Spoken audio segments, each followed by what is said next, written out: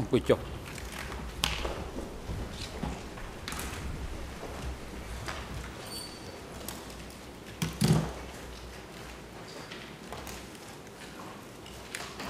អង្គនឹងរះប្រកាសបន្តកិច្ចដំណើរការនីតិវិធីសកម្មការលោកត្រីខ្សែគោលប្រធានរាយការណ៍ពីសន្តិភាពវត្តមានអវត្តមានភាគីដែលអង្គជំរះកោះអញ្ជើញឲ្យចូលរួមនៅក្នុងកិច្ចដំណើរការសកម្មការថ្ងៃនេះសូមគោរពលោកប្រធានសម្រាប់សកម្មការថ្ងៃនេះគ្រប់ភាគីទាំងអស់នៅរឿងក្តីនេះមានវត្តមានសូមកត់សម្គាល់ផងដែរលោកមេធាវីជាតិការពីក្តីលោកនួនជាមានវត្តមាននៅបន្ទប់ឃុំខ្លួនខាងក្រោមបន្ទប់សកម្មការនេះហើយដល់ឡែកលោកនួនជាមានវត្តមាននៅបន្ទប់ឃុំខ្លួនដែលនៅពីក្រោមបន្ទប់សកម្មការតាមសេចក្តីសម្រេចរបស់អង្គជំនះស្លានបងដោយមូលហេតុបញ្ហាសុខភាពនៅថ្ងៃនេះលោកមេធាវីពេជ្រអង្គមេធាវីនាំមុខជាតិតំណាងឲ្យដើមដឹងរដ្ឋបវេនីអវត្តមានដោយមូលហេតុមានធរៈផ្ទាល់ខ្លួនសូមអរគុណលោកប្រធានបាទអរគុណជាបន្តទៅនេះឲ្យមានផ្ដល់វេទិកាជូនទៅសំណាងថាបញ្ញាដើម្បីដាក់បង្ហាញនៅឯកសារគន្លឹះពាក់ព័ន្ធជាមួយនឹងអង្គហេតុទូនាទីរបស់ជនជាប់ចោទសូមអញ្ជើញ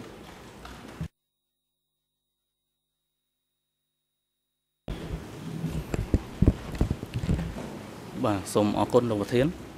ជាបឋមសូមគោរពលោកប្រធានលោកស្រីចក្រមនិងភាគីទាំងអស់ដែលមានវត្តមាននៅទីនេះខ្ញុំសូមបន្តពីម្សិលមិញដោយអ្វីដែលខ្ញុំបានជម្រាបជូនអង្គសមាការរួចហើយថានៅពេលនេះខ្ញុំនឹងធ្វើបទបង្ហាញតាក់ទងទៅនឹងឯកសារគន្លឹះតាក់ទងទៅនឹងទូនាទីភារកិច្ចនិងសិទ្ធិអំណាចរបស់លោកនួនជាដែលជាជនជាប់ចោទ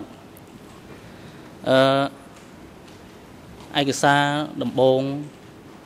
ដែលខ្ញុំនឹងបង្ហាញនេះគឺជាកំណត់ហេតុប្រជុំអចិន្ត្រៃយ៍ដែលជាឯកសារគន្លឹះមួយដែរគឺមាននៅក្នុងឯកសារលេខ E3/218 ដែលជាកិច្ចប្រជុំធ្វើនៅថ្ងៃទី26ខែមិនិនាឆ្នាំ1976ដែលកិច្ចប្រជុំនេះគឺមានរបៀបវារៈស្ដីពីលទ្ធផលនៃការចរចាជាមួយវៀតណាមស្ដីពីព្រំដែនខាងកើតនៅក្នុងកំណត់ហេតុនៃកិច្ចប្រជុំនេះយើងឃើញមានសមាជិកភាពកិច្ចប្រជុំរបស់គណៈអចិន្ត្រៃយ៍នេះគឺបានបង្ហាញថាសមាមិត្តលេខាប៉ុលពតគឺអត់មានវត្តមានទេនៅក្នុងកិច្ចប្រជុំនេះហើយនៅពេលនោះគឺដោយសារអវត្តមានរបស់ប៉ុលពតគឺលោកនួនជាគាត់បានធ្វើជាអ្នកដឹកនាំអង្គប្រជុំគណៈអចិន្ត្រៃយ៍នោះក្នុងឋានៈគាត់ជាអនុលេខាបកកុម្មុយនីសកម្ពុជាហើយអ្នកចូលរួមផ្សេងទៀតនៅក្នុងកិច្ចប្រជុំគណៈអចិន្ត្រៃយ៍នេះរួមមានដូចជាសុនសេនហៅខៀវសំផនហៅហែមលេខាភូមិភាគឦសានឈ្មោះយ៉ា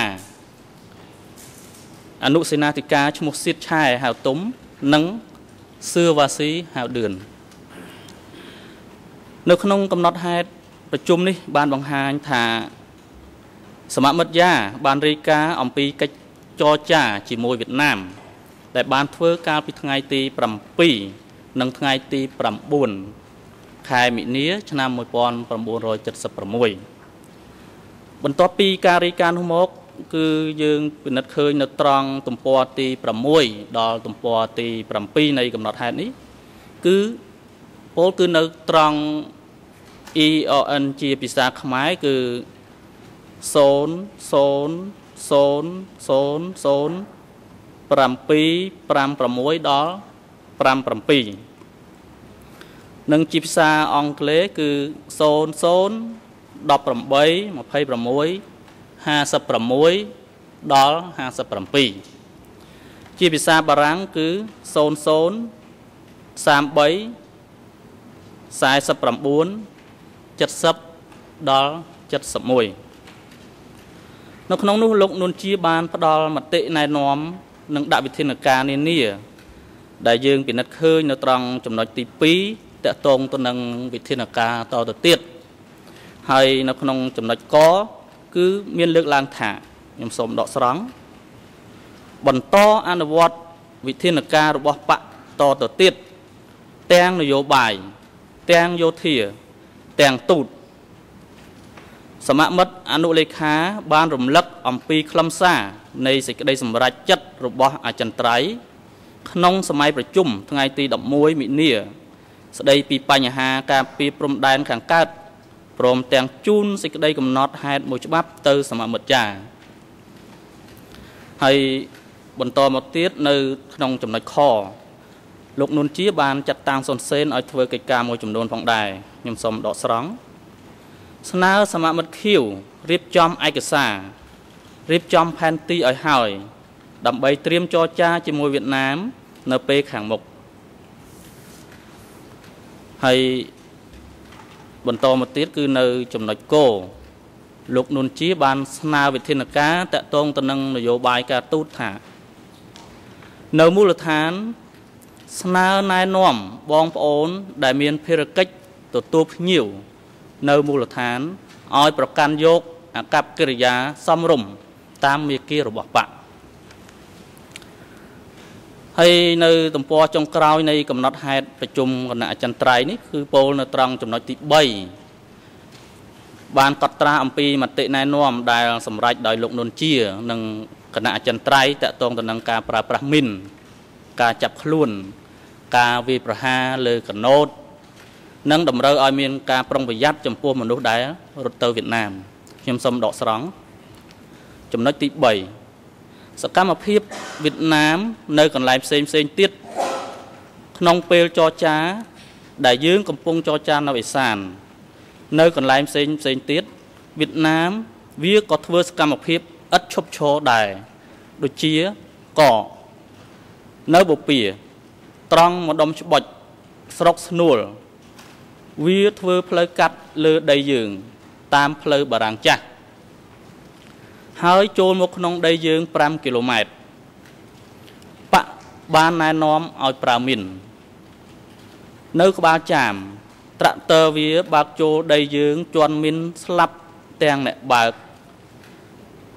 វាមកអូសយកទៅវិញនៅមួយកន្លែងទៀតត្រង់ព្រំប្រទល់ស្វាយរៀងវាមកបោះបង្គោលរស័យជាង200បង្គោលចូលក្នុងដីយើងជាង1គីឡូម៉ែត្រឡាក់ខនៅពីមជោក្អមសំណមានក្រុមវៀតណាម5នាក់ឬ6នាក់ចូលមកសំងំនៅក្នុងព្រៃមិនដឹងជាវៀតណាមខាងណាយើងឲ្យចាប់ហើយគោនៅសមុទ្រវាឲ្យកណូតកប៉ាល់ឈ្លានពានដែនទឹកយើងជាញឹកញាប់យើងបាញ់លិចកណូតខ្លះដូច្នេះជាមួយវៀតណាមរឿងយើងមិនចេះចប់ទេយើងត្រូវបន្តធ្វើការតស៊ូខាងនយោបាយតស៊ូខាងទូតតែក៏ត្រូវប្រើកម្លាំងយោធារួមផ្សំផងប្រយ័ត្នម្យ៉ាងទៀតចំពោះមនុស្សដែលរត់ទៅវៀតណាមហើយវាលែងមកវិញឲ្យធ្វើការឃោសនានាំមនុស្សរត់ទៅវាទៀតបញ្ហានេះមូលដ្ឋានក៏មានវិធានការហើយឯកសារបន្តទៀតគឺបង្ហាញអំពីការទទួលខុសត្រូវលើកិច្ចការជាក់លាក់មួយចំនួនដែលត្រូវបានបែងចែកទៅឲ្យលោកនួនជាឯកសារនោះគឺមានលេខ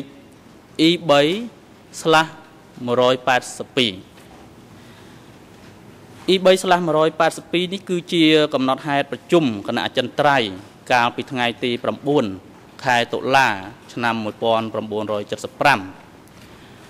នៅត្រង់ទំព័រទី1នៃកំណត់ហេតុប្រជុំនេះជាពិសេសនៅត្រង់ផ្នែកដែលមានចំណងជើងថាការចែកការងារនិងកិច្ចដំណើរការកិច្ចការមួយចំនួនដែលបែងចែកឲ្យអនុលេខាដែលមានលោកនួនជានេះគឺទទួលខុសត្រូវគឺមានដូចជាខ្ញុំសូមដកស្រង់ក្នុងនោះគឺការងារបកសង្គមកិច្ចវប្បធម៌ឃោសនាការនិងសិក្សាធិការជាមួយគ្នានេះដែរនៅក្នុងកំណត់ហេតុនៃកិច្ចប្រជុំនេះយើងឃើញមានរបៀបវិរៈស្ដីពីការរៀបចំនៅរួមហ ហើយបើយើងពិនិត្យនៅត្រង់ទំព័រទី6នៃកំណត់ហេតុប្រជុំនេះដែរគឺនៅត្រង់ EON ជាភាសាខ្មែរ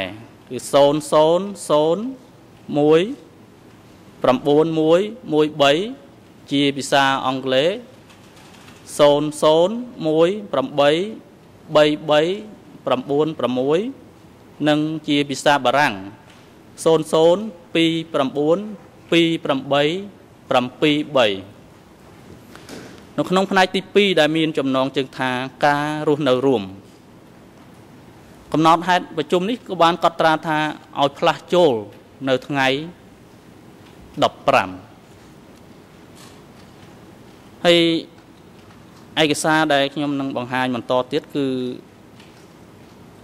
នៅជាឯកសារដែលជាការចូលខ្លួនលើកដំបូងរបស់លោកនួនជាចំនួន2នៅចំពោះមុខសហចក្រមស៊ើបអង្កេតនៃអង្គជំនុំជម្រះវិសាមញ្ញយើងនេះគឺលោកនួនជាបានទទួលស្គាល់តាក់ទងទៅនឹងតួនាទីរបស់គាត់នៅក្នុងបកកុម្មុយនីសកម្ពុជានិងនៅក្នុងកម្ពុជាប្រជាធិបតេយ្យឯកសារនេះគឺមានលេខ E3/54 ដែលជាកំណត់ហេតុនៃការចូលខ្លួនដំបូងរបស់លោកនួនជាកាលពីថ្ងៃទី19ខែកញ្ញាឆ្នាំ2007ជាពិសេសយើងពិនិត្យឃើញនៅត្រង់ EON ជាភាសាខ្មែរគឺ001744ជាភាសាអង់គ្លេសគឺ00148817ជាភាសាបារាំងគឺ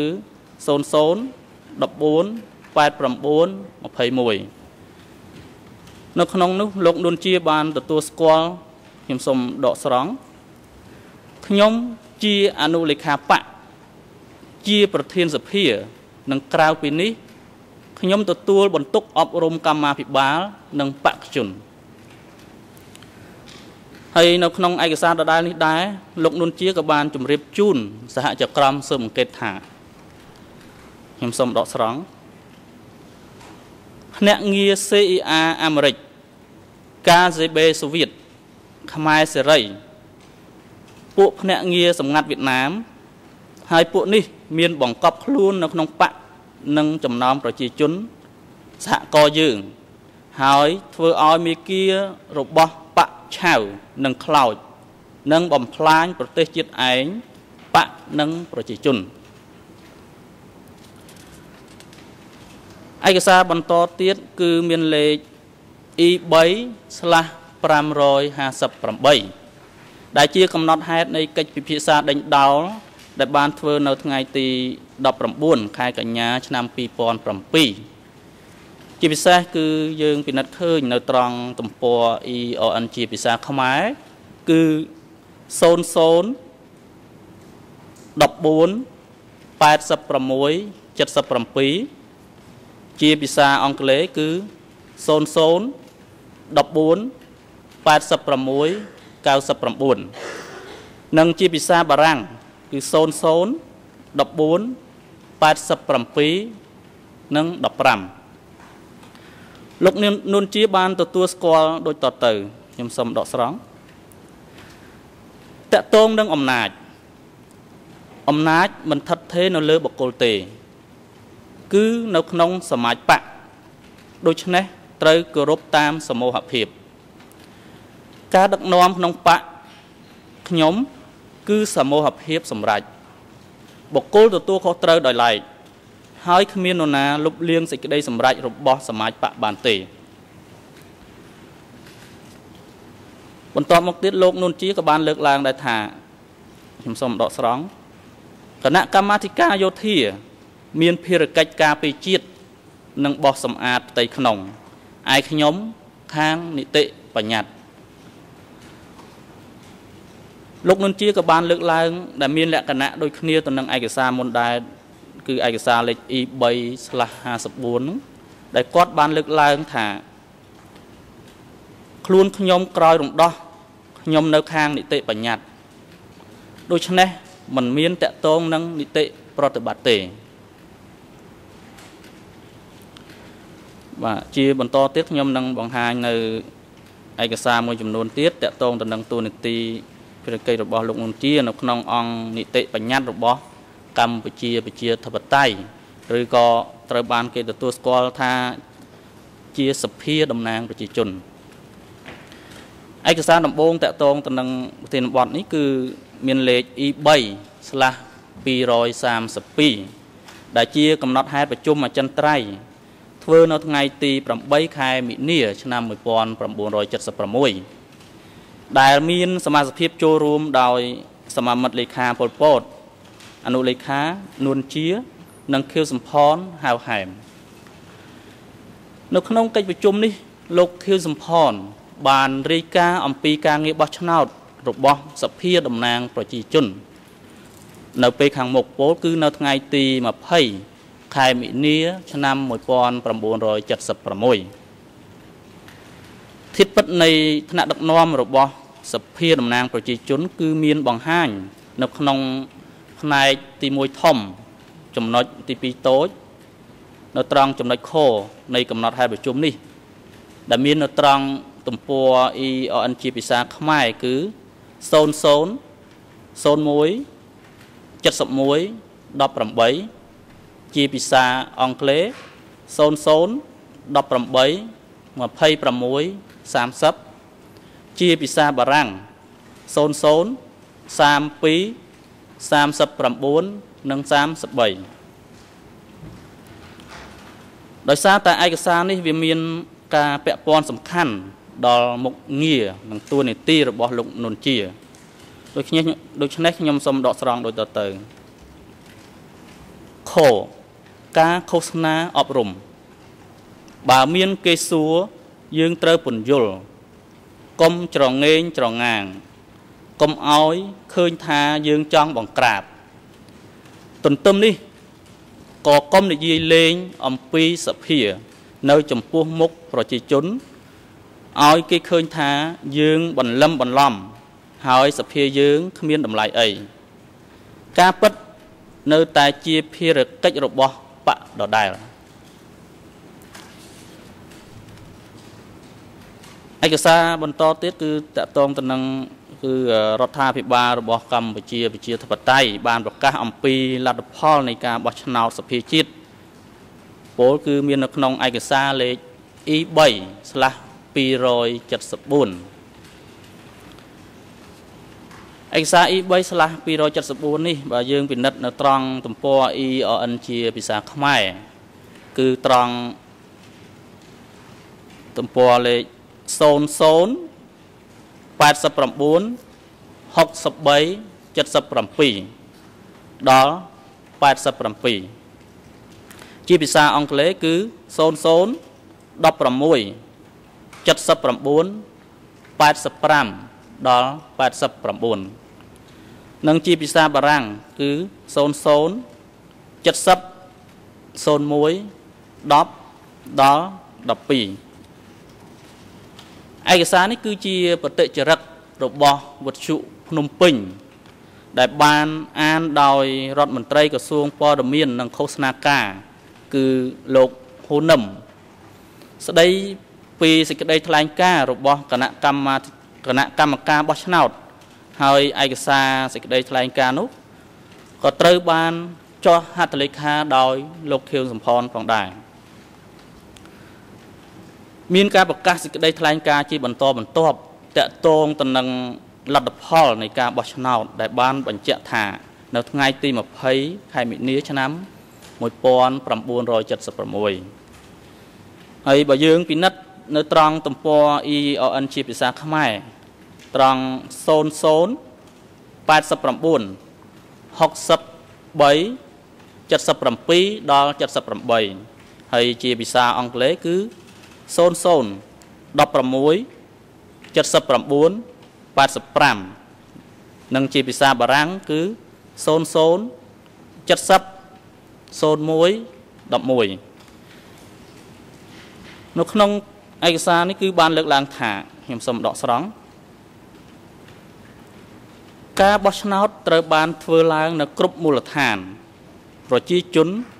សហគមន៍របស់កសិកររោងចក្រនិងអង្គភាពកងទ័ពបដិវត្តទាំងអស់ យោងតាមបញ្ជីចំនួនប្រជាជនកម្ពុជាយើងទាំងចាស់ទាំងក្មេងទាំងបុរសទាំងស្ត្រីយុទ្ធជន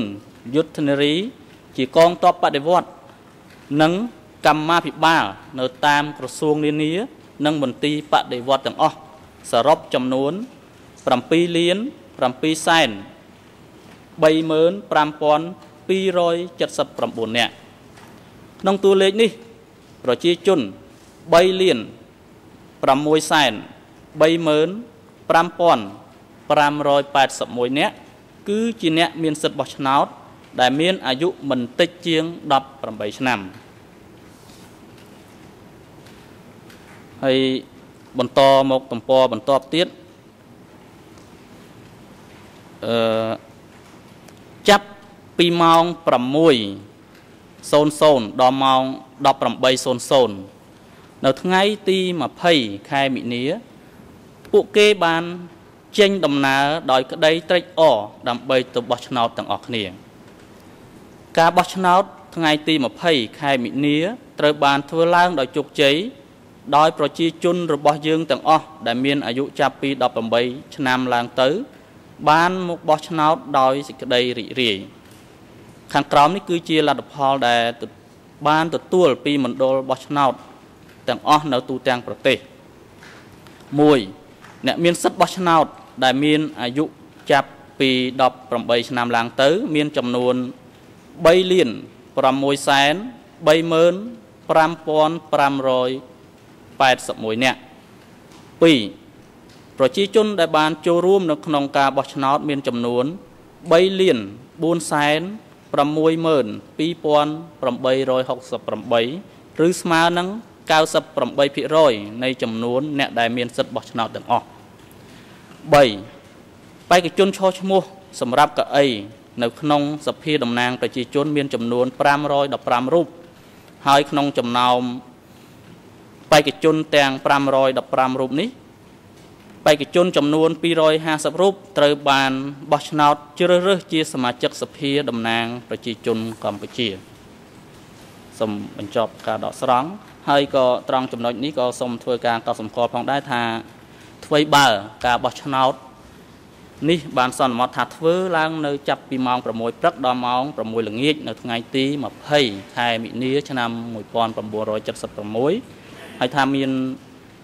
អ្នកបោះឆ្នោតសរុបចំនួន 3,462,2868 នៅគ្រប់កន្លែងបោះឆ្នោតទាំងអស់នៃប្រទេសកម្ពុជាហើយដែលក្នុងនោះក៏រួមទាំងតំបន់ដាច់ស្រយាលដូចជារតនគិរីផងដែរគឺឃើញថារដ្ឋាភិបាលកម្ពុជាប្រជាធិបតេយ្យគឺអាចប្រកាសអំពីលទ្ធផលនៃការបោះឆ្នោតហើយនឹងចំនួនសិលឹកឆ្នោតទាំងនោះបានយ៉ាងច្បាស់លាស់នៅម៉ោង 6 ព្រឹកថ្ងៃទី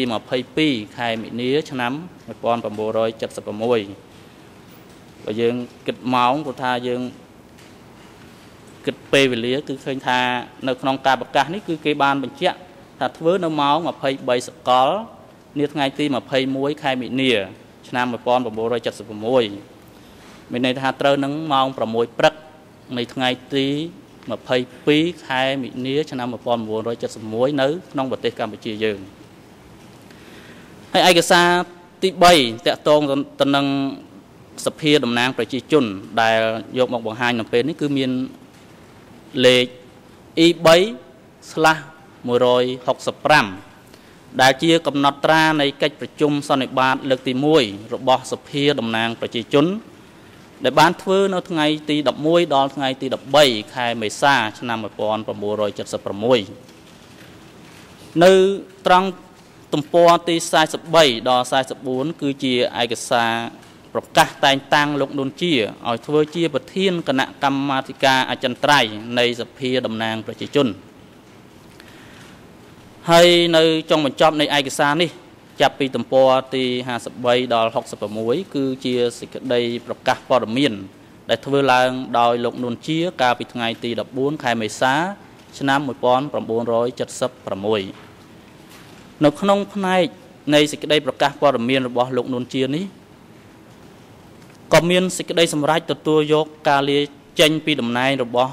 ព្រះបាទសម្ដេចព្រះនរោត្តមសីហនុដែលមាននៅត្រង់ទំព័រ EN ទំព័រទី59ពោលគឺនៅត្រង់ទំព័រ EN ជាភាសាខ្មែរគឺ003641ជាភាសាអង់គ្លេសគឺ00184073ហើយជាភាសាបារាំងគឺ003013និង59ជាមួយគ្នានេះដែរលោកនួនជាក៏បានលើកយោងដើម្បីធ្វើការរំដោះជាតិប្រឆាំងនឹងសង្គ្រាមឈ្លានពានដ៏សែនសាហាវឃោរឃៅព្រៃផ្សៃរបស់ចក្រពត្តិអាមេរិកនិងពួកអាក្បត់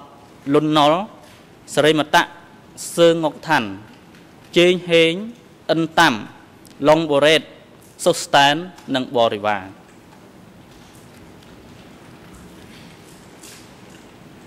ហើយប្រភេទឯកសារបន្តទៀតគឺជាបទសម្ភាសន៍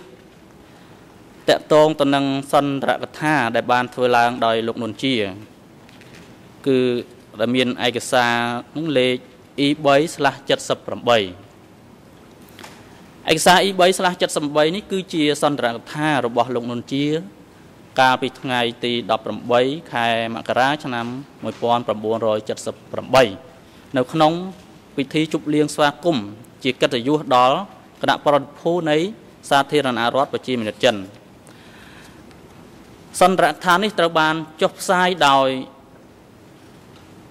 កាសែតទស្សនាវដ្តី Nouvelle du Campuchia Democratic លេខ3នៅពេលនោះលោកនួនជាបានកំណត់អត្តសញ្ញាណថាជាអនុលេខាគណៈមជ្ឈិមបកកុម្មុយនីសកម្ពុជានិងជាប្រធានគណៈអចិន្ត្រៃយ៍សភាតំណាងប្រជាជននៅក្នុងសន្ទរកថានោះលោកនួនជាបានថ្លែងជាពិសេសគឺនៅត្រង់ទំព័រ EN ជាភាសាខ្មែរគឺ00705172ជាភាសាអង់គ្លេសគឺ00290285និងជាភាសាបារាំងគឺលេខ S00009311ខ្ញុំសូមដកស្រង់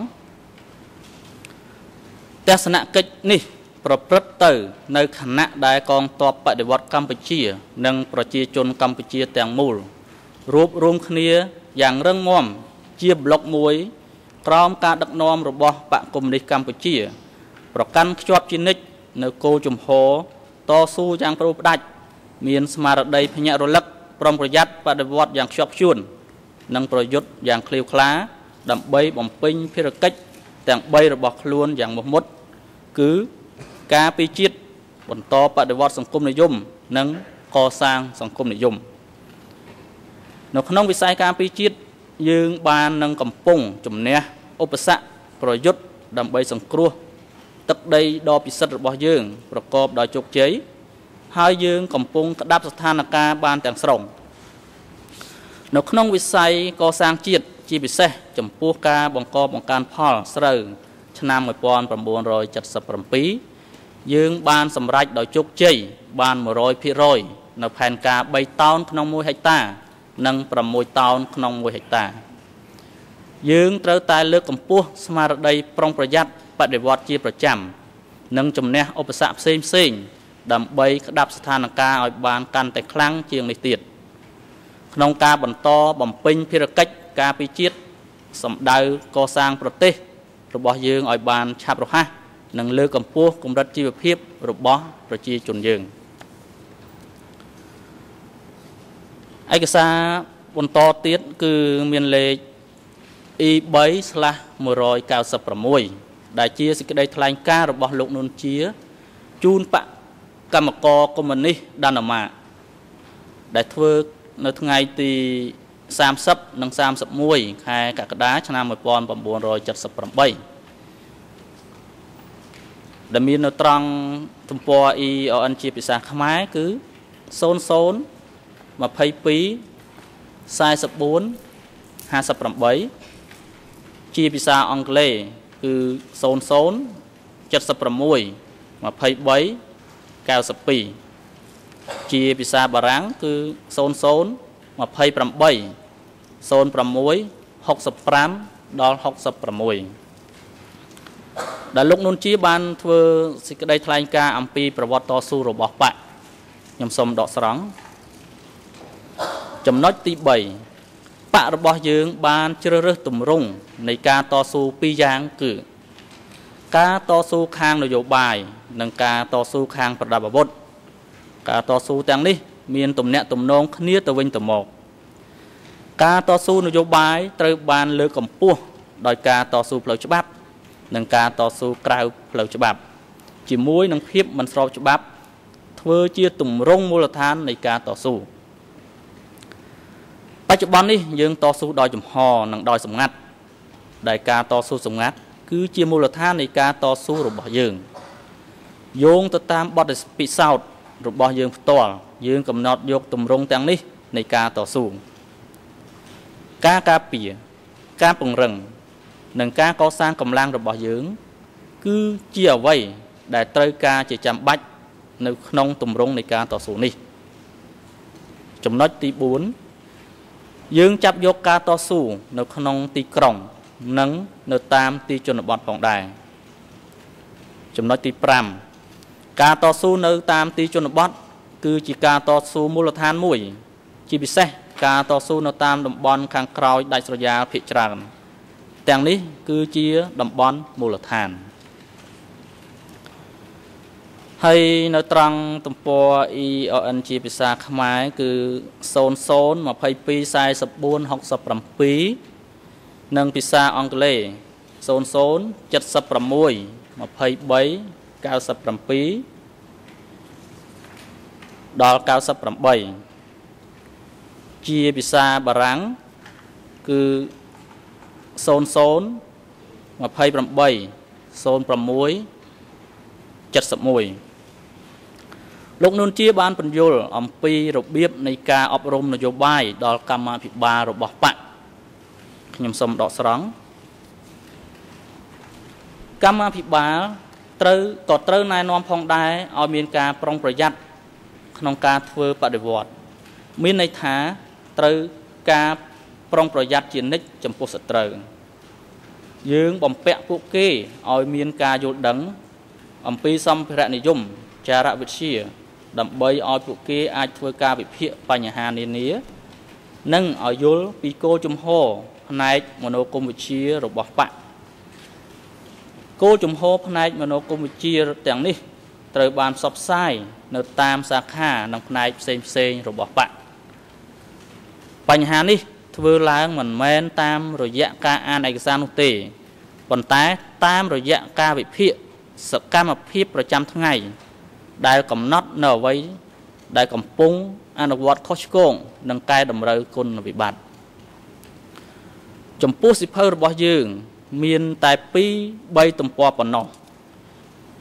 ជាឯកសារសង្ខេបដែលបង្កលក្ខណៈងាយស្រួលជាងដល់កសិករក្រីក្រយើងក៏មានវគ្គបណ្ដុះបណ្ដាលមួយចំនួនផងដែរប៉ុន្តែភាគច្រើនជាវគ្គខ្លីៗសម្រាប់ក្រុមតូចៗពោលគឺជាការសម្ងាត់សម្រាប់មនុស្សពី2ទៅ3នាក់ហើយធ្វើឡើងម្ដងឬ2ដងក្នុងមួយខែយើងក៏មានវគ្គបណ្ដុះបណ្ដាលផ្សេងទៀតដែលរៀបចំឡើងប្រហែលជា2ដងក្នុងមួយឆ្នាំនៅក្នុងវគ្គទាំងនោះយើងណែនាំសមាជិកបកឲ្យស្គាល់ពីទស្សនទានបដិវត្តន៍និងបានអប់រំពួកគេអំពីមាគ៌ាចាត់តាំងមាគ៌ាផ្នែកមនោគមវិជ្ជានិងមាគ៌ានយោបាយរបស់យើងនៅទំព័របន្ទាប់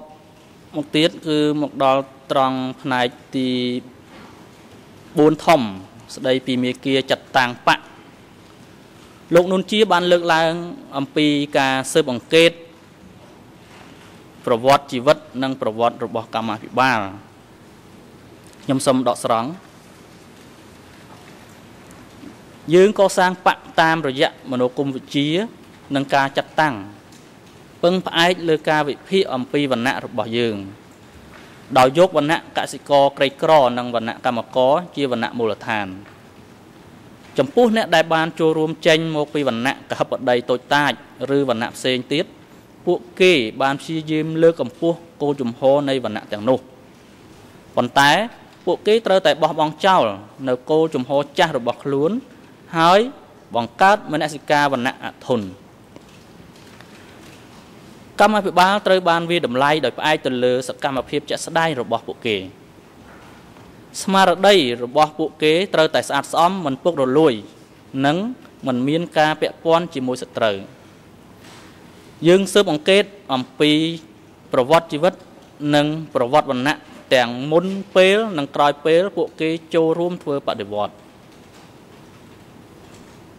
យើងធ្វើដូចនេះគឺដើម្បីការពារការជ្រៀតចូលពីសំណាក់ឧទាហរណ៍ដូចជាពួក CIA ពួក KGB ឬភ្នាក់ងារយួនតាមរយៈការអនុម័តយកគោលការណ៍ចាត់តាំងទាំងនេះយើងមានការរួបរวมនៅក្នុងជួរបកហើយអាចបោះសម្អាតសមាជិកភាពអាក្រក់ចេញពីបកយើងបានយើងមិនទទួលបានជោគជ័យ 100% នោះទេសត្រូវនៅតែព្យាយាមបំផ្លាញបកហេតុដូច្នេះយើងកំពុងព្យាយាមពង្រឹងការអប់រំផ្នែកមនោគមវិជ្ជានិងការអប់រំផ្នែកនយោបាយនិងព្យាយាមបោះសម្អាតក្នុងជួរបកហើយជាបន្តទៀតនៅក្នុងត្រង់ទំព័រ ELN ជាភាសាខ្មែរដែលមានលេខ00 22 44 73ជាភាសាអង់គ្លេសគឺ00 76 24 02ជាភាសាបារាំងគឺ00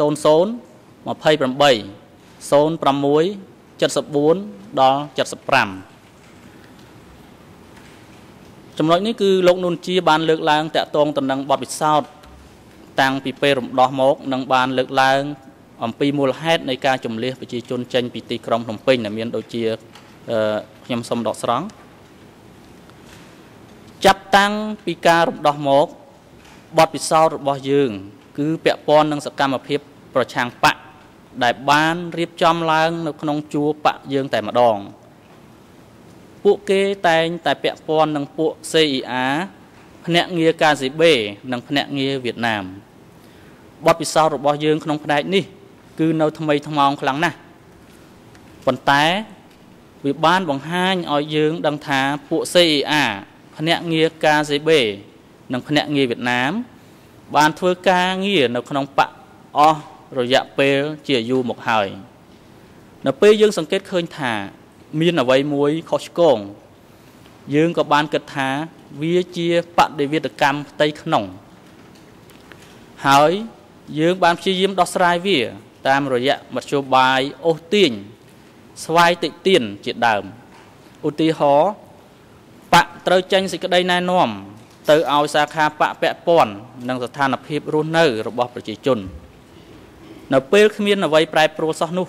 ទើបយើងដឹងថាមានអ្វីមួយខុសឆ្គងហើយចំពោះការងាកទៅខាងឆ្វេងនិយមឬខាងស្ដាំនិយម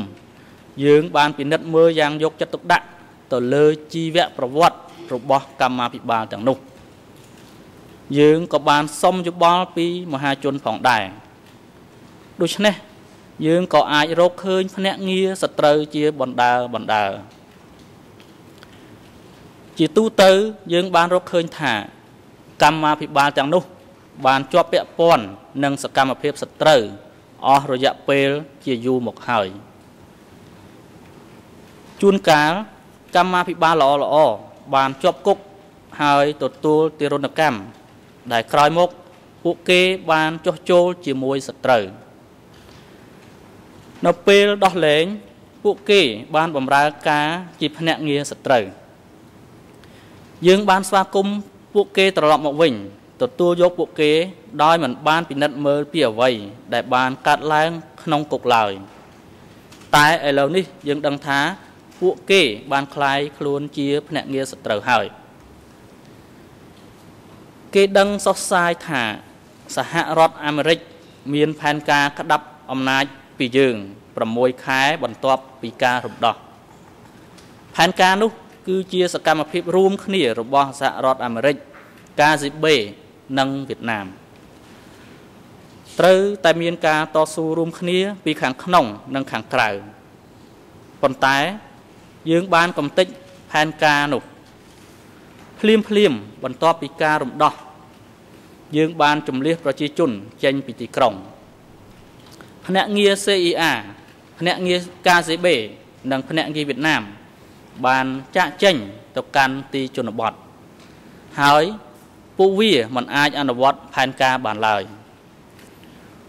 ពួកអ្នកដែលបានជ្រៀតចូលក្នុងជួបៈក៏មិនអាចប្រតិកម្មបានភ្លាមដែរប៉ុន្តែក្រោយមកយើងបានរកឃើញពួកវានៅពេលពួកវារៀបចំផែនការធ្វើរដ្ឋប្រហារសកម្មភាពរបស់ពួកនោះមានកិច្ចសហការជាមួយនឹងការឈ្លានពានពីខាងក្រៅពួកនោះមិនមានអំណាចអីទេពោលគឺពួកវាមានបំណងឆក់យកឱកាសនៅពេលវៀតណាមវាយប្រហារដើម្បីធ្វើឃាតមេដឹកនាំរបស់យើងហើយបន្ទាប់មកប្រកាសដល់ពិភពលោកទោះជាយ៉ាងណាក៏ដោយនៅពេលវៀតណាមធ្វើការវាយប្រហារកងទ័ពយើងបានធ្វើឲ្យពួកនោះបរាជ័យហើយយើងក៏បានចាប់ពួកក្បត់នៅក្នុងជួរទោះបីជាយើងនិយាយថាយើងបានកំទេចផែនការនានាហើយក៏ដោយក៏យើងមិនមានន័យថាសត្រូវបានចុះចាញ់ដែរយើងត្រូវតែបន្តកសាងនិងការពារបកយើងនិងអ្នកដឹកនាំយើងនឹងត្រូវចាប់ពួកអ្នកដែលបានជ្រៀតចូលក្នុងជួរបកយើងដឹងថាផែនការបច្ចុប្បន្នមិនពាក់ព័ន្ធត្រឹមតែភ្នាក់ងារវៀតណាមប៉ុណ្ណោះទេប៉ុន្តែក្នុងនោះមានពួកចក្រពត្តិនិយមអាមេរិកនិងពួក KGB ផងដែរគឺពួកទាំងអស់នឹងសូមបញ្ចប់ការដកស្រង់ហើយយើងពិនិត្យទៅលើត្រង់ទំព័រ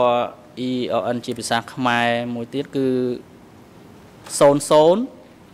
22 44 76និងជាភាសាអង់គ្លេសគឺ00 76 24 04និងជាភាសាបារាំងគឺ00 28 06 76នៅក្នុងចំណុចនេះគឺលោកនួនជាក៏បានពន្យល់អំពីការយកចិត្តទុកដាក់របស់បកទៅលើអ្នកទីក្រុងនិងអ្នកជនបទដែលមានដូចជាខ្ញុំសូមដកស្រង់កម្មាភិបាលកម្ពុជារបស់យើងបានធ្វើការក្នុងចំណោមកសិករក្រីក្រដើម្បីបង្កើតតំបន់មូលដ្ឋាននៅតាមទីជនបទដាច់ស្រយាលពួកគេត្រូវបានបដូរមុខមាត់ពួកគេដើម្បីធ្វើការជាមួយកសិករដំបូងឡើយមានបញ្ហាច្រើនណាស់ស្របពេលគ្នានោះដែរនៅក្នុងទីក្រុងកម្មាភិបាលត្រូវធ្វើជាកម្មករស្ថានភាពនៅទីក្រុងនិងនៅតាមទីជនបទគឺខុសគ្នាស្រឡះនៅតាមទីជនបទស្ថានភាពរស់នៅយ៉ាប់យ៉ឺនយ៉ាងខ្លាំងប៉ុន្តែមានសត្រូវតិចតួចនៅទីក្រុងស្ថានភាពរស់នៅមានភាពប្រសើរជាងប៉ុន្តែមានសត្រូវច្រើន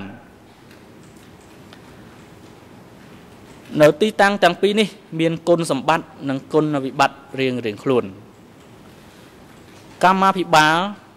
ក៏ត្រូវបានជ្រើសរើសទៅតាមនឹងដែរនៅតាមទីជនបទជំងឺគ្រុនចាញ់មានច្រើនណាស់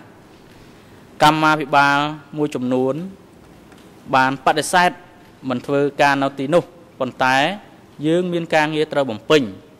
ហើយយើងត្រូវពង្រឹងគោលជំហរផ្នែកមនោគមវិជ្ជារបស់ពួកគេសូមបញ្ចប់ការដកស្រង់ហើយឯកសារចុងក្រោយរបស់ខ្ញុំដែលត្រូវបង្ហាញនៅពេលនេះដែរគឺមានលេខ E3/108 ឯកសារ E3/108 នេះគឺជាបទសម្ភាសន៍ជាមួយលោកនួនជា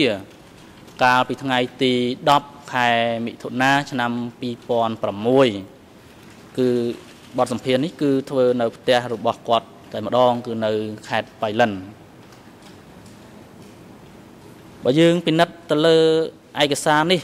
ជាពិសេសនៅត្រង់ទំព័រ EON ជាភាសាខ្មែរគឺត្រង់លេខ00 34 70 43ជាភាសាអង់គ្លេសគឺ00 00 09 32និងជាភាសាបារាំងគឺ00 61 32 08នៅក្នុងចំណុចនេះគឺលោកនួនជាគាត់បានរៀបរាប់អំពីតួនាទីនិងភារកិច្ចរបស់គាត់តាក់ទងទៅនឹងការអប់រំកម្មាភិបាលដែលមានដូចជាខ្ញុំសូមដកស្រង់សំណួររបស់លោកមេងត្រីតើលោកបានដោះស្រាយបែបដូចម្ដេចចំពោះសមមិត្តដែលមិនល្អនៅពេលនោះលោកនួនជាបានឆ្លើយថាខ្ញុំបានធ្វើការអប់រំកែប្រែដល់ពួកគេគឺជាការងារដ៏លំបាកបន្ទាប់មកលោកមេងត្រីបានសួរបន្តទៀតថាតើលោកបានធ្វើអ្វីខ្លះលោកនួនជាឆ្លើយខ្ញុំបានធ្វើការអប់រំកែប្រែពួកគេហើយមិនអនុញ្ញាតឲ្យពួកគេស្ថិតក្នុងមុខតំណែងរបស់ពួកគេទេសូមបញ្ចប់ការដកស្រង់ហើយនៅត្រង់ទំព័រមួយទៀតគឺទំព័រ EN ជាភាសាខ្មែរគឺ00 34 70 និង 46ជាភាសាអង់គ្លេសគឺ00 00 09 និង 34ហើយជាភាសាបារាំងគឺ00 61 32 10ដល់11លោកនួនជាបានឆ្លើយនឹងសំណួរដូចតទៅខ្ញុំសូមដកស្រង់សំណួររបស់លោកមេងត្រីតើលោកយល់ថាការបង្រៀនក្មេងៗជំនាន់ក្រោយអំពីអតីតកាលគឺជាគំនិតល្អដែរឬទេបើដូច្នេះតើយើងអាចធ្វើយ៉ាងដូចម្ដេចលោកនួនជាបានឆ្លើយថាឥឡូវនេះខ្ញុំកំពុងតែសរសេរសៀវភៅមួយអំពីអតីតកាលខ្ញុំបានសរសេរអស់ពេល3ឆ្នាំមកហើយខ្ញុំចង់ឲ្យក្មេងជំនាន់ក្រោយបានរៀនសូត្រពីអ្វីដែលបានកើតមានឡើងនៅក្នុងអតីតកាលសូមលោកដឹងរឿងនេះត្រឹមតែលោកបានហើយខ្ញុំមិនចង់ឲ្យនរណាដឹងថាឥឡូវនេះខ្ញុំកំពុងតែសរសេរសៀវភៅនោះទេបន្ទាប់មកទៀតលោកមេងត្រីបានសួរទៀតថាតើនរណាខ្លះជាសត្រូវនឹងរបបរបស់លោកនួនជាក៏ឆ្លើយថាពួកគេគឺជាសហរដ្ឋអាមេរិកនិងប្រទេសវៀតណាមពួកគេបានបង្កប់នៅក្នុងចំណោមសមមិត្តហើយពួកគេបានបំផ្លាញរបបរបស់ខ្ញុំដោយមិនដើរតាមគោលនយោបាយពួកគេមិនបានធ្វើអ្វីតតែសោះឬធ្វើជ្រុលពេកហើយបន្តហោហែមកទៀតគឺលោកមេងត្រីបានសួរទៀតថាតើស21នោះគឺជាអ្វីទៅលោកនួនជាបានឆ្លើយថាគេបានបង្កើតវាឡើងដើម្បីស្វែងរកសត្រូវរបស់ប្រទេសបន្ទាប់មកលោកមេងត្រីក៏សួរទៀតដែរថាតើគេស្វែងរកសត្រូវរបៀបណាលោកនួនជាបានឆ្លើយគឺអ្នកដែលធ្វើឲ្យអន្តរាយដល់ប្រជាជនគឺស21ត្រូវបានបង្កើតឡើងដើម្បីដោះស្រាយបញ្ហានោះគួរឲ្យសោកស្ដាយដោយមានសមមិត្តអាក្រក់នៅទីនោះបាទសូមបញ្ចប់ការស្រង់ហើយក៏សូមបញ្ចប់ការបទបង្ហាញរបស់ខ្ញុំនៅពេលនេះដែរហើយជាបន្តសហការីរបស់ខ្ញុំនឹងបន្តធ្វើការបទបង្ហាញតទៅទៀតបាទសូមអរគុណ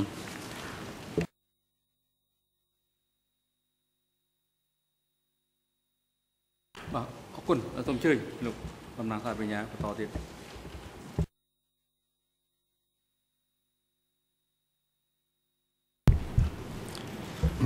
Thank you, Mr. President. តំណាងសាស្ត្រាចារ្យសូមអរគុណលោកប្រធាន In the last document that was just presented by my colleague,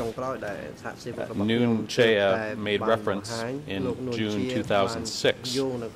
to a book that he was writing that he did not want anyone to know about.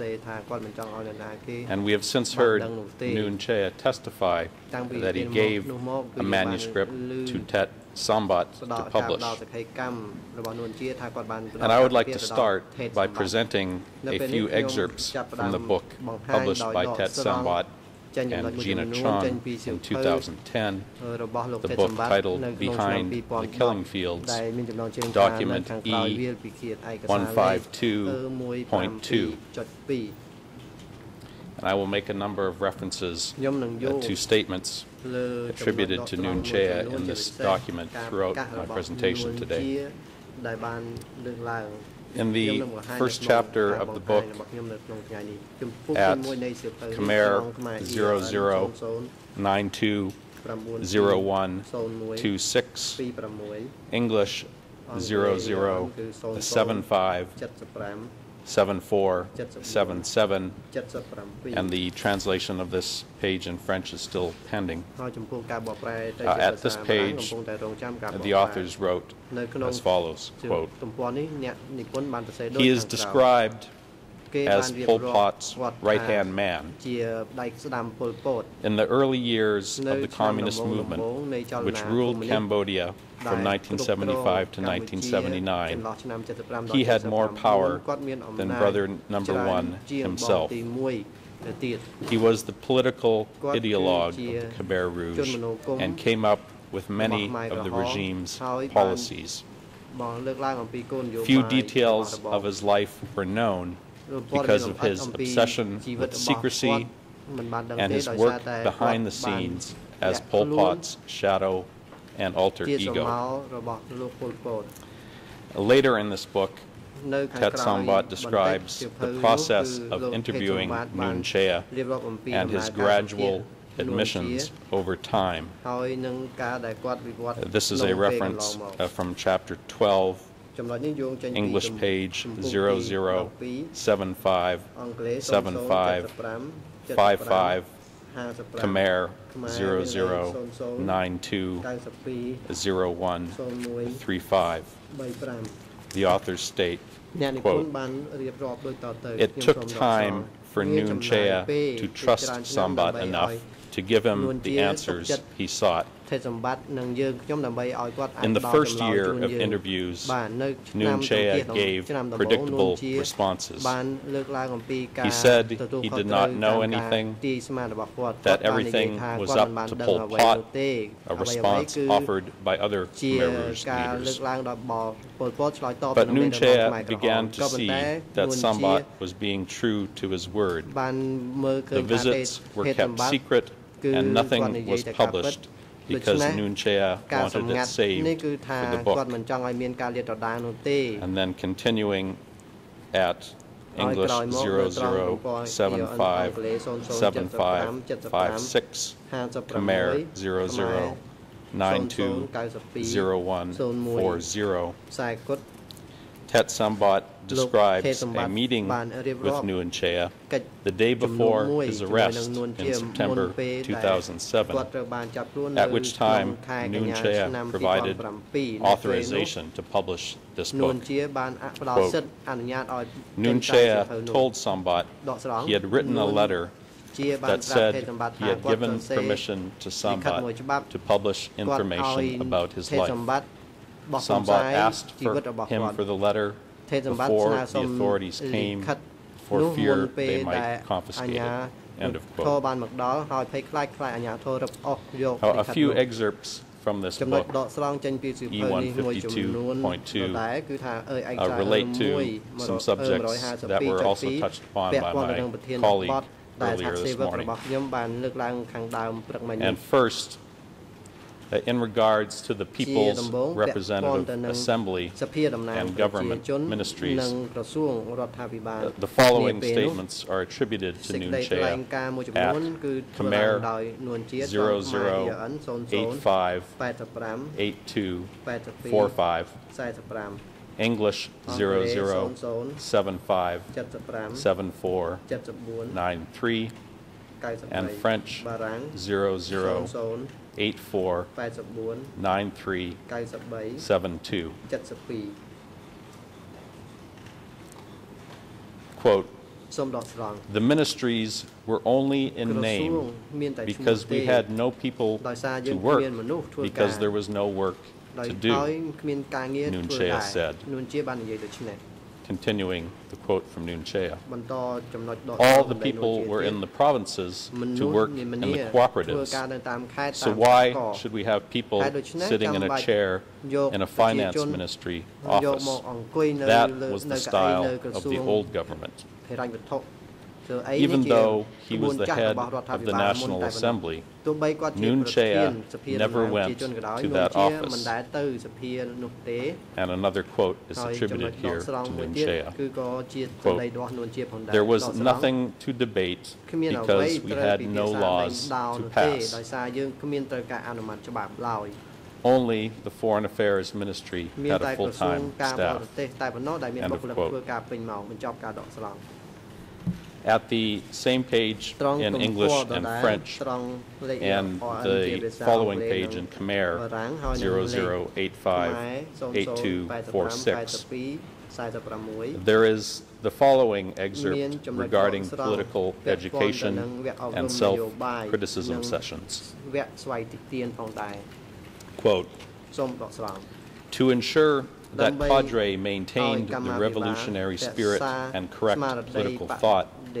self-criticism sessions were held on a regular basis. In Phnom Penh, sessions were organized every week for the various cadre, soldiers, workers, and leaders who lived there. Nuon Chea usually presided over these meetings. Self-criticism sessions were seen as a crucial component in encouraging cadre to be better people to improve their revolutionary stance.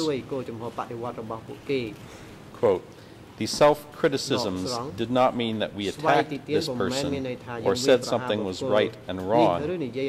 The purpose was to eliminate individualism and selfishness, Nuon Chea said.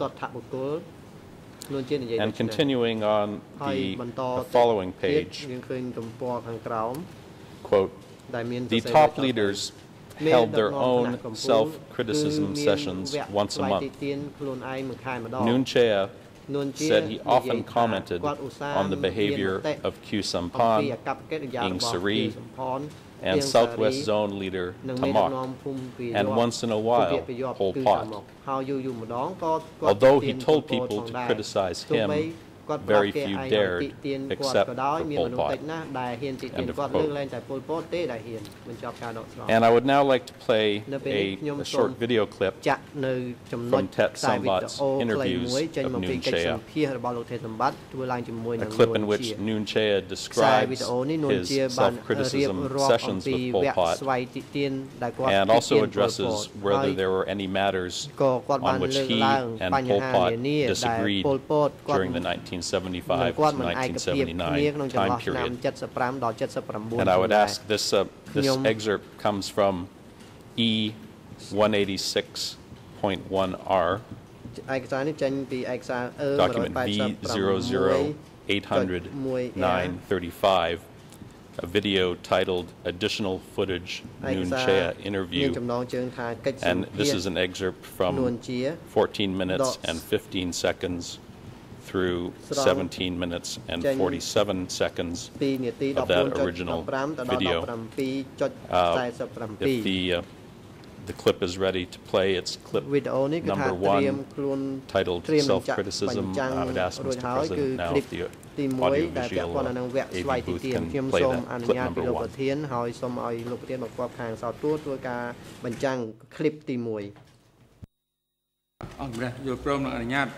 ហើយប្រកបដោយបុគ្គលិកផ្នែកសោតទស្សន៍ចាក់ផ្សាយនៅវីដេអូក្លឹបលើคลิปលើ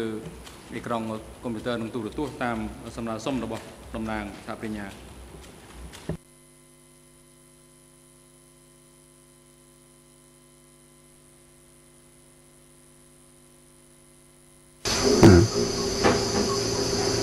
តែក្នុងការធ្វើស្វ័យពីពីនឹង រវាងអង្គហើយនឹងពលពតមានការស្វែងពីនេះយ៉ាងណាបាទសូមអរគុណលើកពីរឿងពលពតស្វែងពីអង្គហើយអង្គស្វែងពីពលពតវិញបាទតាមខ្ញុំចាំគឺពលពតនោះទីទានខ្ញុំលើបញ្ហាមេគានយោបាយរណសេជាមួយស្ទប់លើណា មិនសូវម៉ត់ចត់គឺថាមិនសូវល្អិតណាគឺខ្ញុំច្រើនតែមិនសូវអនុវត្តនៅមិនសូវការនិយាយស្ដីអីជាលក្ខណៈរណសេណាគឺថាមិនសូវទន់ភ្លន់អានេះក៏មានអញ្ចឹងហើយខ្ញុំតិទៀនពលពតវិញរឿងមួយរឿងសុខភាពពីទៀតនេះខ្ញុំភ្លេចហ្នឹងវាច្រើន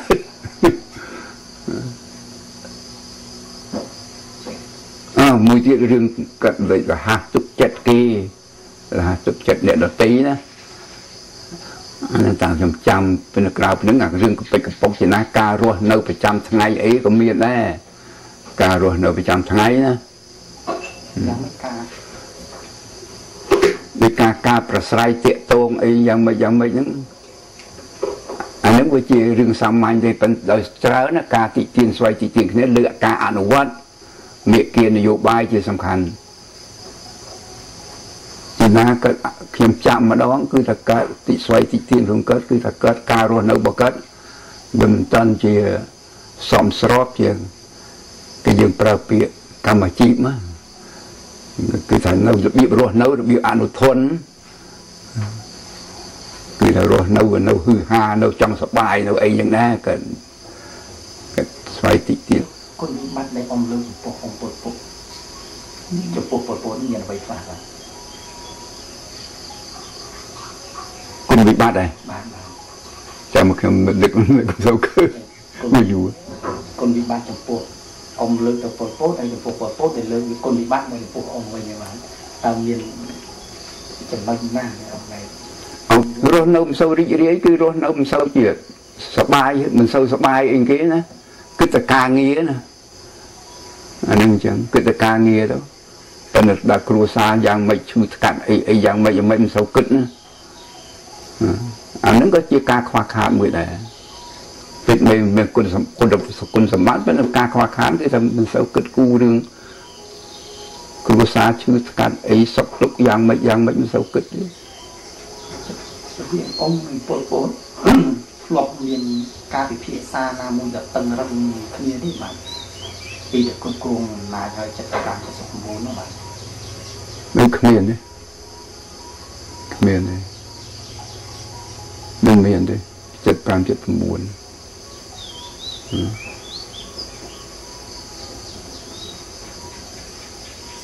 មិនមានបញ្ហាអីនេះគ្នាទេ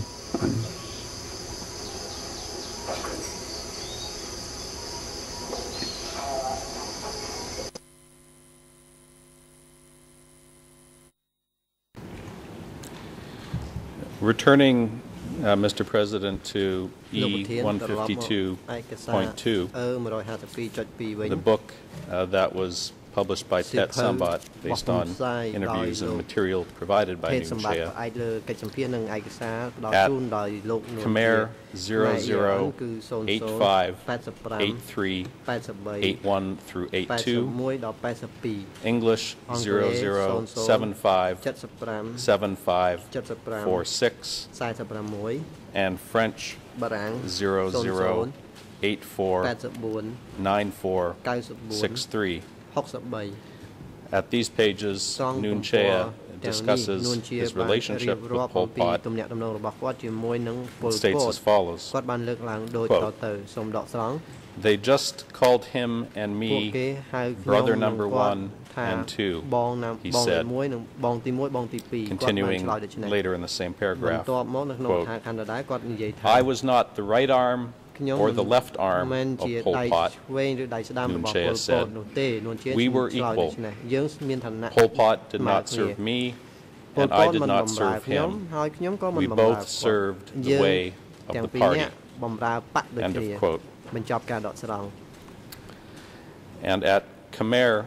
00858363 through 64, English 00757539, French 00849451. Nuon Chea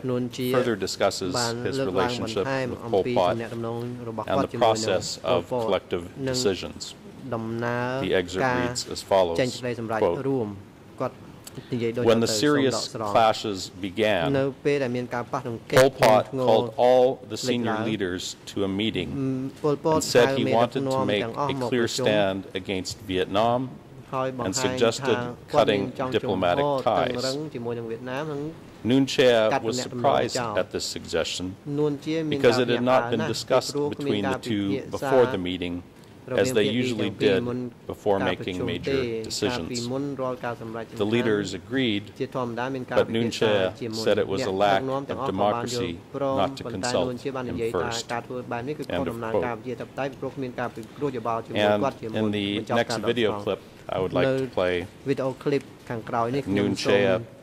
discusses how Pol Pot became the party secretary, but how the two always worked together and discussed all significant issues. This is another excerpt from the same video as before, the video titled Additional Footage Nuon Chea Interview. This excerpt is from 09 minutes 26 seconds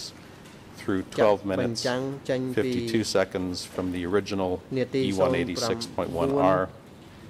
And Mr. President, I would ask the AV booth to now play clip number 2, which is titled Pol Pot, with your leave. គឺឯកសារដដែលសូមអនុញ្ញាតពីលោកប្រធាន អរអនុញ្ញាត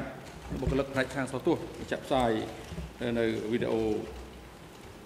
លើអេក្រង់ទូរទស្សន៍តាមសំណើសុំរបស់តំណាងសាធារណរដ្ឋ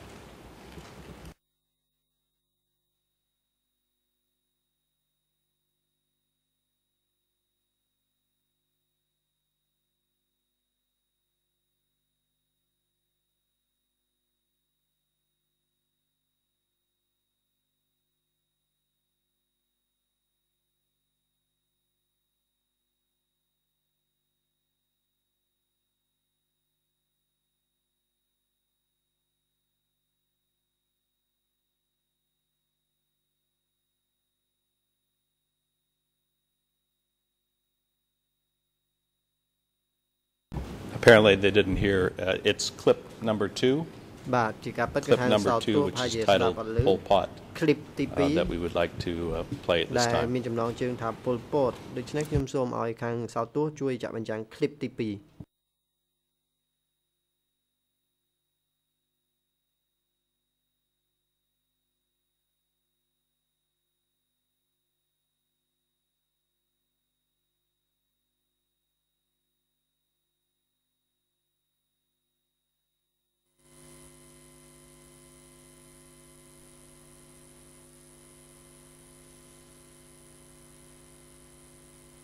ខ្ញុំសូមជម្រាបការពិតយ៉ាងនេះការដែលពលពតធ្វើលេខាបកពេលនោះគឺចេះខ្ញុំទេត្រូវធ្វើលេខាបកពីប្រអត់ពីតាទូទៅ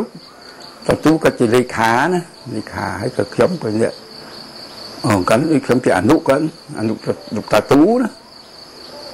ពីព្រោះខ្ញុំសង្កេតឃើញចេះពលពតក៏មានលក្ខណៈឯករាជ្យហើយក៏មានសមត្ថភាពក្នុងការវិភាគក្នុងការអីហើយពេលនោះណា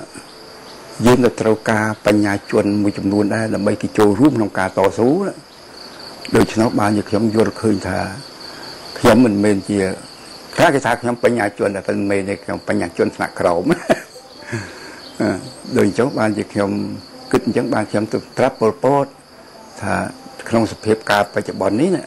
ខ្ញុំទទួលនាទីជាលេខាមិនសមរម្យទេមិនបានចម្រើនដល់បកទេស្នើសមមិត្តទទួលយកភារកិច្ចហ្នឹងទៅឲ្យពលពតទទួលយកភារកិច្ចជាលេខាទៅគិតមកសន្ទុះគិតមើលក៏គិតវិភាគអីមកបានគាត់ថាមានអីបើថាអញ្ចឹងយល់ព្រមប៉ុន្តែយើងរួមគ្នាធ្វើការងារទាំងអស់គ្នាអានេះបញ្ហាមានប៉ុណ្ណឹងដូច្នេះគាត់ធ្វើលេខាបកតាំងពីនឹងមកបាទដូច្នេះគ្មានបញ្ហាអីទេ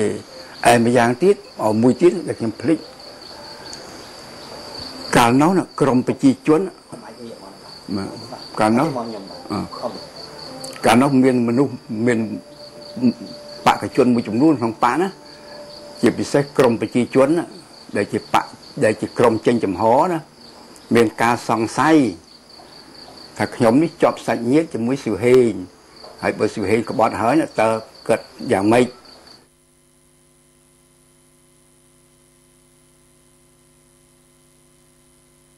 អង្គការឆ្នាំ60បាទធ្វើអីត្រូវក៏ត្រូវវិភាសាជាមួយអ៊ំដែរបាទអញ្ចឹងបានន័យថាគាត់នៅរូបពាក្យសន្យាគាត់ទីប៉ុន្តែគាត់នៅមានការធម្មតាការអីចុះវាមានចេះជាណាមិនហៅមិនជាណាមិនមែនប្រជុំទេគេហៅថាជួបគ្នាផ្លាស់ប្ដូរមតិគ្នាអានេះមិនមែនជារូបភាពប្រជុំទេបើប្រជុំវាផ្សេងទៅអង្គុយអីសួរបួសអានេះអត់ជួបគ្នាមកមិត្តខ្ញុំមានបញ្ហាមួយចង់ពិភាក្សាមកអានេះគេហៅថាពីគ្រោះពិភាក្សាគ្នា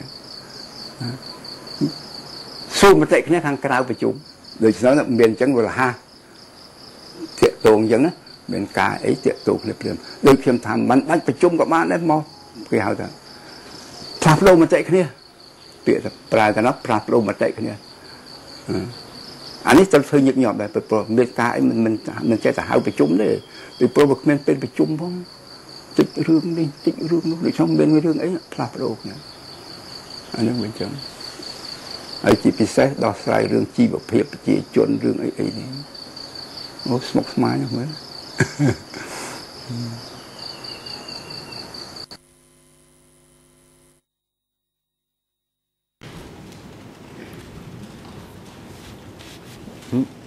In an interview he gave to a Japanese journalist in October 2006, document E3/26, E3/26, Nuon Chea reiterated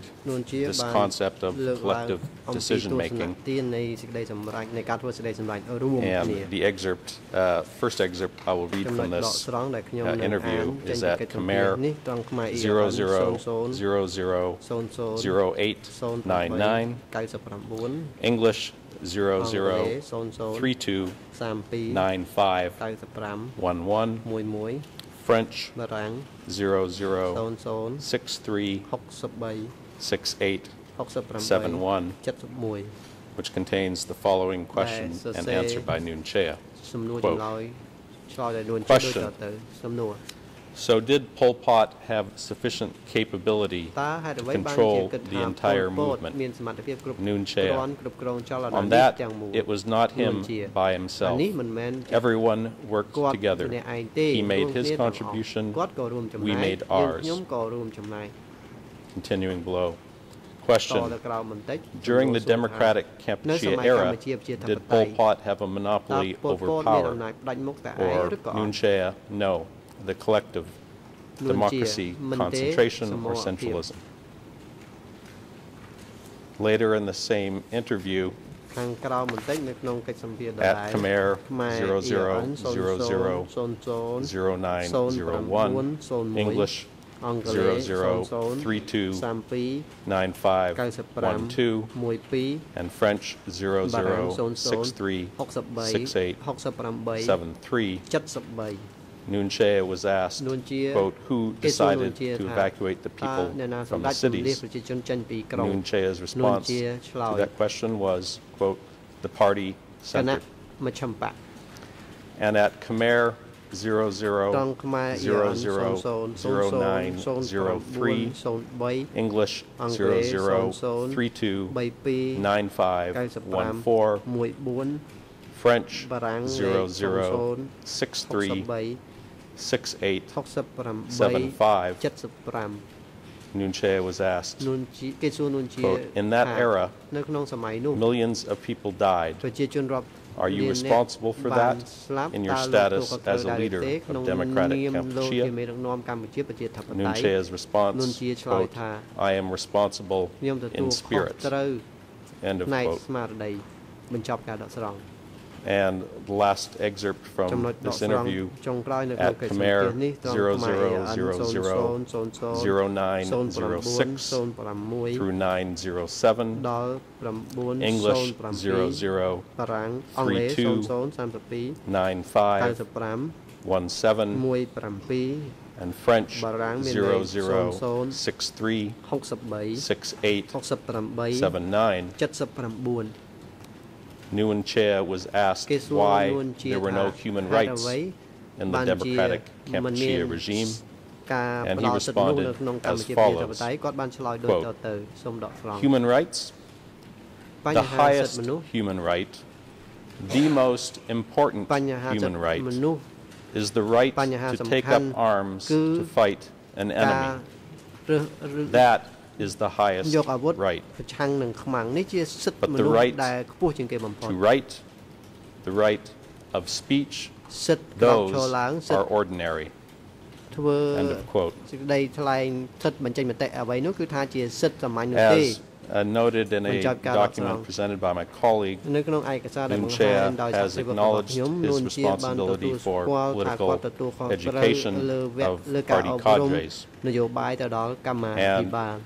I would now like to present a third video clip. This will be clip number 3. Clip number 3. And it is from E3/536R, E3/536R, document V00172527, which is a video entitled BBC's Phil Rees Cambodia Report, including Nguyen Chia interview. The excerpt I'm about to play is from 16 minutes and 16 seconds through 17 minutes and 32 seconds of the original. And Mr. President, if you leave, I would ask the AV booth to play a clip number 3 now, which is titled Political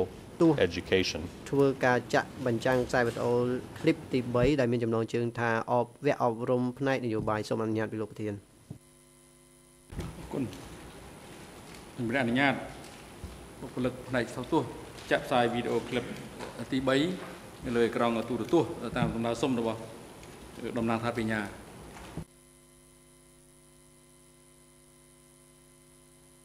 Ruins. We used collectivization to build up our economy. We created a new type of party cadre to nurture the idea that people should love working in order to build up the country.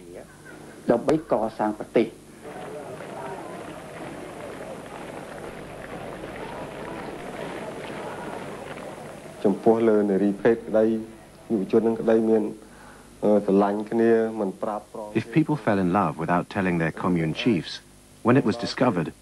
the two lovers would be imprisoned or killed.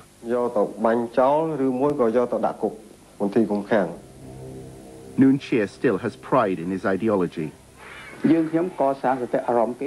We purified their minds through education. Firstly, through education at school. Secondly, through sending them to work in the fields.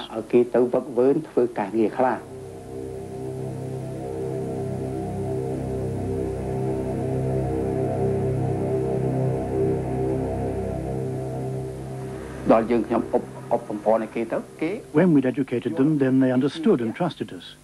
They made our party stronger.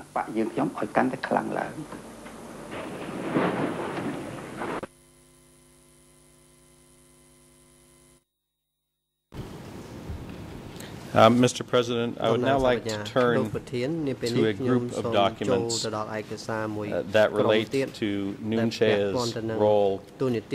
as acting premier or acting prime minister during a period when Pol Pot was reportedly sick. This is an issue, and because this is an issue that Nguyen Chia has denied and contested, I will present here fairly quickly a series of 22 documents that show that Nguyen Chia held the title of acting prime minister for almost a one-year period from the 27th of September 1976 until September 1977. As you will see from these documents, Nuon Chea's position as acting Prime Minister is confirmed by multiple different sources and types of documents. I will present publications of the party itself, DK radio broadcasts that were reported in Phoebus or by the BBC's Summary of World Broadcasts, internal communications within the French Ministry of Foreign Affairs, and some statements by Ieng Sary. The starting point for this subject is the document E3/192, E3/192, a 27 September 1976 statement issued by Khieu Samphan, which announced, quote, the State Presidium of Democratic Kampuchea, 1, has decided to allow Comrade Pol Pot, Premier of Democratic Kampuchea, to take temporary leave from his task in order to take care of his health, which has been bad for several months. 2, has decided to appoint Comrade Nuon Chea, Chairman of the Standing Committee of the Cambodian People's Representative Assembly, to replace Comrade Pol Pot temporarily and assume the role of acting Premier in addition to his present post. 3, this decision is effective from the 27th of September 1976. End of quote. And I will now take you through, often just with general description of, in a chronological order, of documents that follow during the period Nuon Chea was acting Prime Minister. E3/269, E3/269, at English 00525825, Khmer 00597037, and French 00389125. This is a report dated 17 October 1976 in the Democratic Kampuchea News Bulletin that announcing that interim Prime Minister Nuon Chea had received the Albanian ambassador Dimitar Stamo. Next, E3/147 at Khmer 00679792 through 679802, English 00168465 through 70, and French 00698444 through 50. And this document is a broadcast on the Phnom Penh Domestic Service of excerpts from a 16 January 1977 speech by acting Prime Minister Nuon Chea on the occasion of the 9th anniversary of the Revolutionary Army of Kampuchea. I will come back later and talk a little about the substance of this speech. At this time, I note again, this reference to Nuon Chea as acting Prime Minister, and this is confirmed by other documents reporting the same speech. For example, E3/191 is the BBC SWV's report of the same broadcast, which also confirms that Nuon Chea, acting Prime Minister, delivered the speech. And I would also note E3/544 E3/544 at English S 00005866,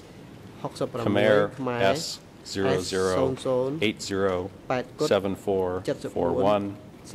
and French S 00802372. And Your Honors, this document is a report from the Peking Review dated the 28th of January 1977, titled 9th Anniversary of Founding of Revolutionary Army, that also describes the speech that was given by, quote, unquote, acting Prime Minister Noon Chea on the history of the RAK and its future military tasks. The next document in the series is E3/485 at English 00519825, French 00391070, Khmer 00524036. And this document, Your Honors, is a 24 January 1977 report from the French Embassy in China, describing the visit of the Chinese delegation to Cambodia. And it states that Noon Chea, quote, is still interim Prime Minister in the absence of Pol Pot, who is, from all indications, ill. End of quote.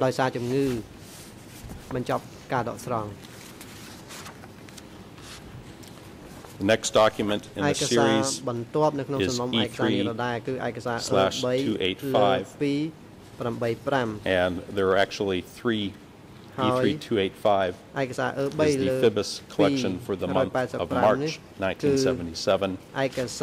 there are three reports in E3/285 that refer to Noon Chea as in this role. First, at English 00168531, Khmer 00699188-89, and French 00741948.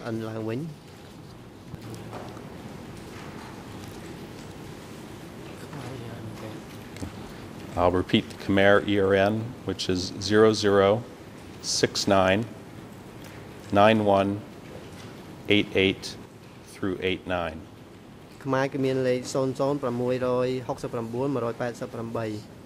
And Your Honors, this is this report records a 23 March 1997 message from State Presidium Chairman Khieu Samphan and acting Prime Minister Noon Chea, sending a greeting to the Pakistan President and Prime Minister. And in the same document at Khmer 00897511, English 00168541, you will find a message of congratulations from acting Prime Minister Noon Chea to the new Prime Minister of India, sent on the 25th of March 1977. And again in E3/285, this time at Khmer 00897512, English 00168543, you will find a message of congratulations from Acting Prime Minister Noon Chea to the Prime Minister of Pakistan, dated 28th of March, 1977. The next document is E3/1245, and this is a message of congratulations that was published in the Voice of Democratic Kampuchea,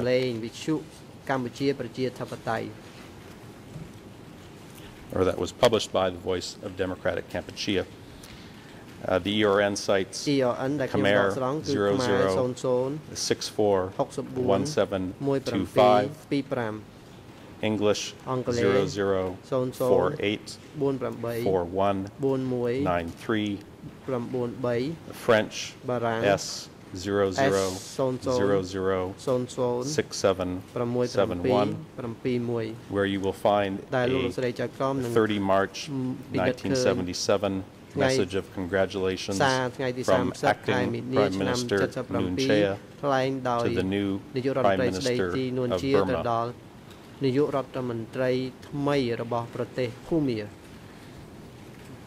The next documents come from the April 1977 FIBIS collection, which is document E3/286, E3/286. And in here there are three reports. I will quickly reference again.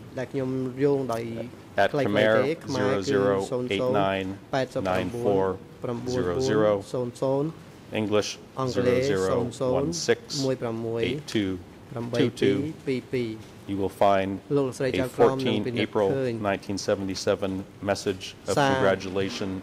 from the leaders of Bulgaria to State Presidium Chairman Khieu Samphan and Acting Prime Minister Noon Chea on the occasion of the second anniversary of Democratic Kampuchea. In the same document, at Khmer 00899401 through 02, English 00168232, and French 0089637576 is a 17 April 1977 message of congratulations from the Prime Minister of Pakistan addressed to Acting Prime Minister Noon Chea. And in the same document, E3/286, at Khmer 00899401, English 00168231, is a 20 April 1977 message of congratulations from the President of Yugoslavia to Acting Prime Minister Noon Chea. Mr. President, I'm going to turn to another document this time. This is a convenient breaking point for our morning break.